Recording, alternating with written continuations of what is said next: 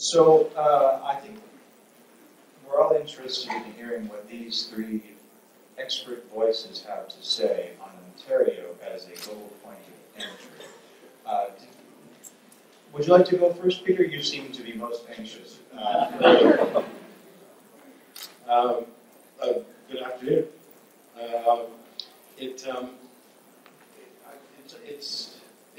macro sort of view. I wonder why people come here, and to me, there's no wonder why people come here. I'm born and raised here and lived here for most of my life, and it's humbling every day, almost every day. I meet people who have come here, who especially startups and especially young entrepreneurs, and they leave everything they know and everyone they know, and they come here because they see something here. And I know that they don't come here just for the weather, especially in February and March. But they come here because they see opportunity here, and they see the ability to fulfill their dreams. It's an amazing. Ontario's made amazing problems. The GTA is an amazing area that's been through explosive growth in the last 20 years. I bring friends who moved away from here 20 years ago to Vancouver or wherever, and they look around and they don't even recognize the place. And it's not a cliche. They really don't recognize where we grew up together or downtown. I mean, if I take them downtown, they can't imagine. So it's remarkable how much it's grown. There's probably 250,000 people come to Canada, immigrate to Canada a year, and I think about half of those people end up somewhere in Ontario. And it's usually south of, let's say, Barrie. So it's the growth of the Latin community especially has been absolutely unbelievable. From maybe 10 or 15 years ago, I could take you places in Toronto where you won't even feel like you're in Toronto. And one thing I notice and admire about the Latin community is that if you're Latin, you're Latin. It doesn't matter what country you're from, unless it's during World Cup. But other than that, if you're Nicaraguan, Honduran, Mexican, Brazilian, you're Latin. And I think that's very unique. And I see in the business world here that companies and people that are coming are more than willing to help each other and work together. So I think it makes for a very interesting, for a 10,000-foot view. I was going to inject the Waterloo end of the GTA story. So for those of you who are new to this area, Waterloo is about an hour from Toronto. And an hour if you're not commuting during rush hour. Otherwise, it's about 2 hours. But it's not geographically that much different in distance to San Francisco and San Jose, if you're familiar with California. And like Peter talked about in Toronto, Waterloo, which is a small community of about 500,000 people, has a very similar thriving ecosystem to what comes or what you find here in Toronto. And Communitech is a piece of that. So if you come to Waterloo as an entrepreneur or you come as an employee looking to find an opportunity in KW, there's a huge innovation ecosystem supported by the universities, by a huge number of startups and growing and mature organizations. And that thriving ecosystem of innovation really spans that corridor between Toronto and Waterloo. It's a pretty exciting place to be. We also spend time as an organization and as a community thinking about how do we bring organizations here. So Communitech has welcomed just in the last couple of weeks visitors from places as remote as China and New Zealand and people from closer places as well. And we also think about how we get our companies to go and connect what they're doing to other global ecosystems. And so we have a program, multiple programs actually, that take our organizations into countries all over the world, including in Latin America. And I guess it's my turn. I happen to be on the receiving end of what Peter describes as this magnetic Ontario that everybody wants to come to and views as more than just the weather. I represent two bodies here, effectively. National Angel Capital Organization, which is the voice of angels across the country. And NACO is responsible for designating entities which are intake points for people applying for permanent resident status under the Startup Visa Program. So we have been active in trying to grow grow those ports of entry, if you will, over the last number of years. The program starting in April of 2013, and now becoming more formalized as we're moving forward. Now, I also am a member and the president of the Golden Triangle Angel Network, which is one of those designated entities through which people come and look for certificates which will allow them to get into a stream to get permanent residence status within 6 months.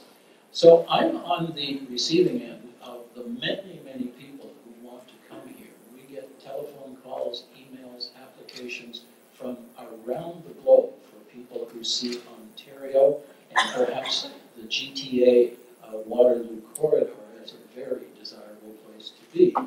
So we're fortunate that we see so much interest here. I must make one overriding comment, though, from an angel investment standpoint. Angel investors are what I'll call high-touch individuals who are interested in having direct interaction with companies and with entrepreneurs. And as such, when we receive applications from people from remote areas, it becomes somewhat difficult to necessarily deal with their application unless we can see them, unless we can actually get to know them, because there is a requirement that angels will invest $75,000 in startup ventures that come as part of the Startup Visa program.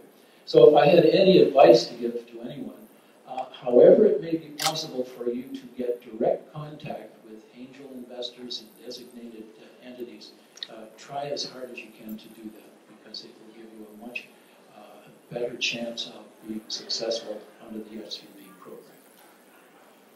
Thank you for that.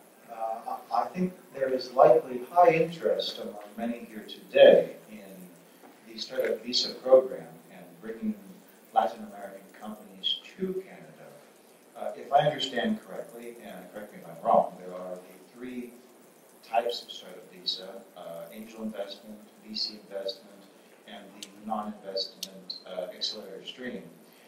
What are your thoughts on those 3 options, and also the relative lack of success and uptake in the visa, far, far lower than intended by the government? And perhaps what changes can we expect to see? That we're being told to expect changes soon in the visa. What are your thoughts on that going forward? I can talk a little bit to the changes that are coming on Monday, and by no means do I know what the specifics are, but what I can say is that what's coming on Monday is intended to help bring highly skilled and experienced candidates to companies that are already based here. So we're trying to encourage the flow of talent into Canada to help support our ecosystem here. We know that our companies need highly skilled people in many different areas, and that those skilled people are located all over the globe. And so our governments are trying to help encourage people to come here. We also know that organizations that have chosen Canada as their home, so they've come here from somewhere else, are in the same circumstance. And so this new visa that's coming out next week is intended to help support that. Rob, maybe you can comment a little bit on the other side. Well, yeah, the focus, as Heather says, is shifting a little bit because we do need talented people to embed in existing companies. The Startup Visa program, as originally laid out and as moved forward by angel groups, is to bring entrepreneurs here who will start companies, but not start ordinary businesses, not start corner stores and sandwich shops, but rather start knowledge-based industries which will be employers of tens, hundreds, thousands of people, and businesses which will be scalable on a global scale. So that is still the objective from the angel standpoint. So despite what Heather says about the refinement of the program, our focus will still be to bring wonderful brains and innovative people to Canada and to Ontario to create brand new businesses which will grow to be large players like we heard about BlackBerry today, I think. You know, it may not be what it used to be, but it's one of those things that became a global player, and we'd like to have more of those businesses in Ontario. never been so. Immigration is a federal responsibility, and so the province is. The province understands that there's changes coming, and we're anxious and looking forward to seeing changes coming from it. And the opportunity to come here and to sort of be involved in this thing called the knowledge economy, as opposed to just a regular sort of business, and the ability to get a head start by coming and doing that is absolutely vital to the economy. And I guess a lot of it comes from students as well. Students come here from abroad, and then they go to Waterloo, and they find a job in Waterloo, and there has to be a mechanism for them to be able to continue living, working, and starting a life in Waterloo. I've talked to so many people that came here originally for university or college, and then ended up staying. It was probably more so than any other place I've been very fortunate. We see that too, and we encourage it actively. Yeah. So Communitech spends quite a bit of our time actually reaching out to the universities and colleges in our area and in the geography within a couple hours drive around us, specifically to make sure that students who have a great idea, who may have come here from somewhere else, understand clearly what support there is available for them and what the opportunity is, and that we also encourage them to connect with our employers so they stay local. I guess the only ones that don't make it are grandparents. And moms. And moms. Just to reiterate the importance of, from my perspective, angel investors having an opportunity to get to know companies and entrepreneurs that they want to invest in. Foreign students who may be here working, or at least as students learning in our educational institutions such as the University of Waterloo or Wilfrid Laurier or the University of Guelph in our area, those candidates really stand a better chance of being successful in an SUV program because our angel members have opportunities to meet these people face to face and over a period of time get to know their talents, get to know the sort of program that they're trying to develop in terms of new businesses. So I would just highly recommend that students should be looking at the SUV program as a way to perhaps become permanent residents if indeed they want to be. I was going to tie into that, Robin, an opportunity that Communitech offers to startups who are interested and ready to start to scale and are looking for an accelerator program to help them do that.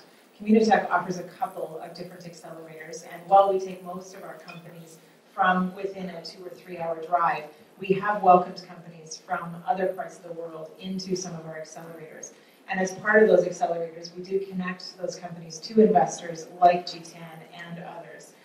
And so if you're looking for those opportunities for face-to-face, you're looking for an opportunity to accelerate the growth of your company, I would encourage you to look at programs like Communitech Rev and Fierce Founders as potential opportunities to do that. So it sounds like recruiting students to become startup founders is a major focus for all three of you. Is that a fair statement? No objections. No. Well, it just makes a lot of sense, right? Absolutely. So. I know I have a loud voice, but it's not that loud. For us, it's more than that. So for Communitech, yes, students are a huge source of new ideas and innovation and the ambition to become a founder of a company. What we've also seen is that a number of the entrepreneurs in Waterloo are actually coming from places like BlackBerry or other growing companies or successfully growing companies, and they've got that ambition to start a company on their own as well. So for Communitech, it's not about one particular audience. We want entrepreneurs to come from a bunch of different places because it works best in our community if the ecosystem can learn from one another. And in places like yours, you can't. It's not a bubble. You can't be at an incubator or accelerator and lock yourself in an office and not talk to them. If you do that, you don't want people. You want people that are going to interact with each other and help each other and mentor each other. So they're not only getting mentoring from an investor or an angel or someone on staff, but they're mentoring each other, which is the big thing.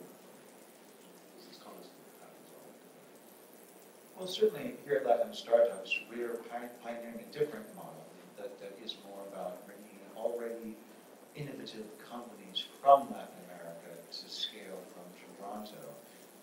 What is your analysis of that strategy, and how could we have greater impact doing that in terms of bringing genuinely innovative, globally scalable companies to Ontario?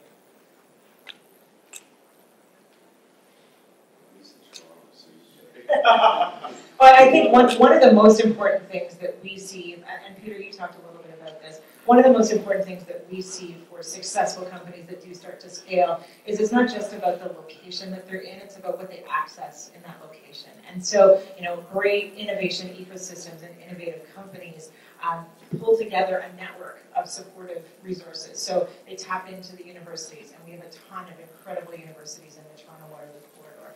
They tap into large enterprises that can help them by being clients or help them by, in some cases, providing investment. And so Communitech works on that and builds those relationships as well. They tap into government support, which I know we're doing in places like this. But all of those different pieces make a company successful. You can't, like you said, you can't do it on your own.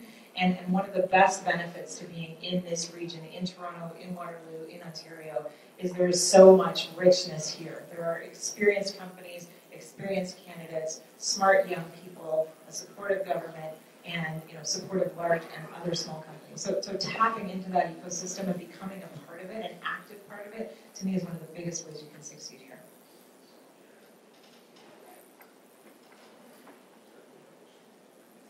Well, I was just going to say that anything that you can do to facilitate interaction between the groups that you work with and the groups that are represented here.